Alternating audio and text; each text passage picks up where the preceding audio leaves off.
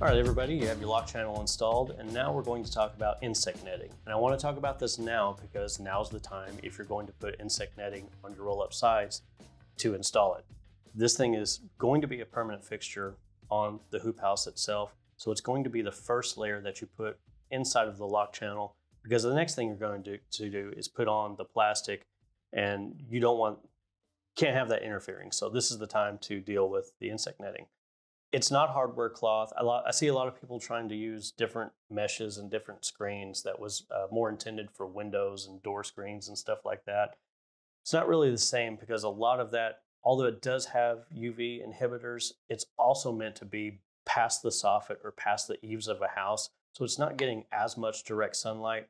It's also way more flimsy. Even the aluminum, the way it's made, it doesn't go in the lock channel ideally. It will go, and I've seen it work, but it's just one of those things that wasn't designed for what it wasn't designed for. So the insect netting that we have from an agricultural standpoint, it's a much tighter weave, because what we're trying to eliminate is not only are we keeping things like where I'm at in Texas, the grasshoppers coming in, which is very large, but for a lot of folks, we're trying to keep thrips and whiteflies, things that, are super tiny when they're young and they're migrating, that can get in. So this tiger weave kind of helps keep them out. So along with the tiger knit, I did call it tiger knit, and I meant tighter knit, and you're just going to have to learn to forgive me. Go on, Giggles. Along with the tighter knit, it also has has UV protection in it. So the screen is designed to last a long time. It's not going to gray out. It's not going to get it's not going to discolor over time because of the UV inhibitors that are in it. It's also reflective. And what I mean by that is that the sun that hits it reflects off of it. And what it actually does is it creates a light wave that bugs don't like. So they're not going to want to be on it. They're not going to want to be near it. The reflection that it causes, the spectrum of light that it outputs from the sun hitting it, just makes bugs want to stay away from it. So it has multiple benefits.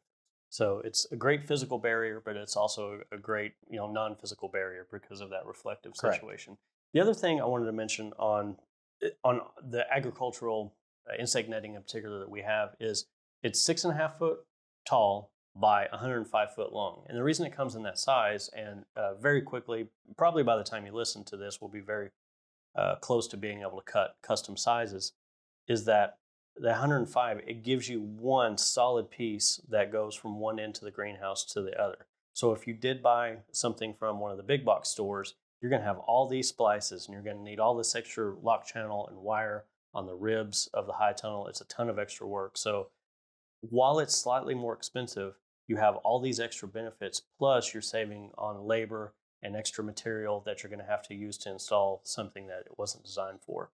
So just kind of keep that in mind. And yeah, that's it for insect netting. I cannot imagine having a hoop house where we are without it, just because of the grasshoppers alone. So something to keep in mind. I keep saying the last little thing, but I keep thinking of stuff for insect netting. So if you're running beneficial insects, not only is it keeping the bad insects out, but it's helping contain the beneficial insects that you're spending money on. So ladybugs, praying mantis, lacewings, anything like that that's going to be a predatory bug for anything that could get in, you're helping create an environment for that. That's the last thing. I'm sure I'm forgetting something. So now that you have your insect netting installed, it's time to take a look at the plastic, and that'll be in the next segment. We'll see you then.